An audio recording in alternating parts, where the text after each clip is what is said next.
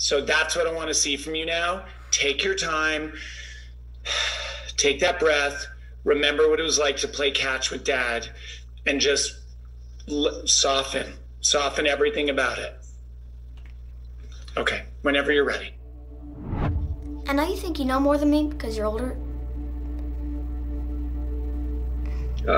Go away, Adam. But you also forget more than me.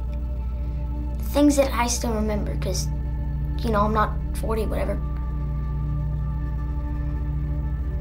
Like what? He played catch with us almost every night. Catch? Get home from work. He'd be tired. I'd be in the yard throwing the ball against the pitchback. You remember the pitchback, right? I remember the pitchback. Dad bought it so he wouldn't have to play with me. Wrong again. He bought it because they had one in the window of Outman's. And every time we passed that store, I begged him to buy it for me.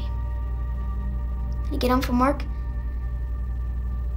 I'd be in the yard throwing, and no matter how tired he was, he always grabbed his mitt and came out for a catch. Then we played until it got dark, until he couldn't even see the ball anymore. I always wondered how we could play in the dark like that.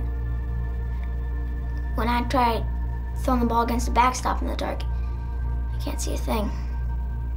But when I played with Dad, I always saw the ball, no matter how dark it got. Honey. That was very good, Walker. Really good. It's a different thing reading with another actor like Ryan, right? Yeah. You did such a great job, buddy. Yeah, you did a great job. That is all we needed to see today, and we're so pleased with the job you did. Thank you.